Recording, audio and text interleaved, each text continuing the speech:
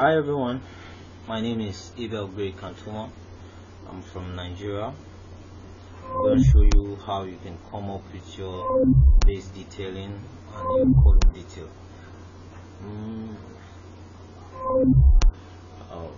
If you have your foundation layout, you see you have different sizes of base. This is B1, BT1, BT1. This is base 3. This is base 5, base 4, base 4,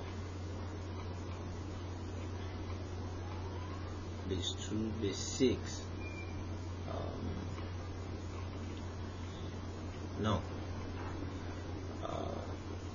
And that is what you capture here. Different base 1, base 2, base 4, base 3, 5, and then 6. Now you will notice that the ones that has 2 columns, that is a combined base, they are always doubly reinforced. They are doubly reinforced.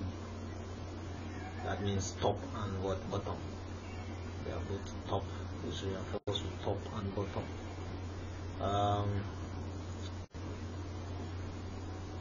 These ones with single columns are just singly reinforced. Now check this. You see the span is 1,500. The width is 1,200.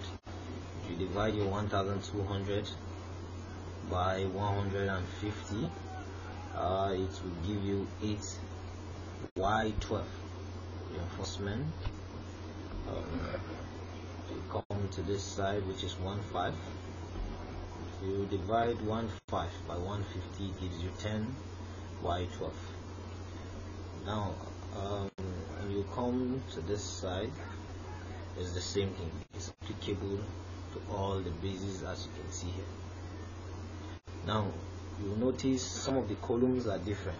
This circular column is different from square column,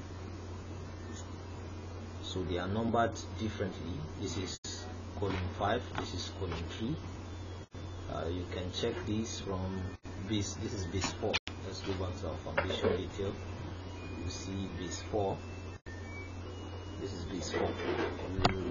You will notice the circular column and a square column. You go to base 6. You have 2 columns. One is column 3, the other is column 4. Now it depends on the columns are numbered based on the loadings they carry. Look, if you check this, this is column 4, which goes up to the paint house. But check this. This stops at the first floor. When you check this other column, this one stops at the ground floor. This one stops at the first floor. So that the sizes of this column and the shape of the column determines the naming. So the size will determine the loadings. That is why you see these columns are named differently. The ones that are the same are named the same.